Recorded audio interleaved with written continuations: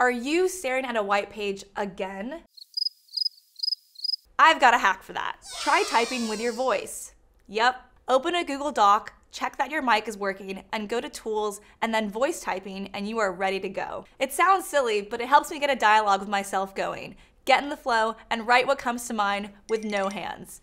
I can even stand up and walk around my desk while brainstorming. After I'm done, I just have to shape those thoughts in order and do a quick spell check.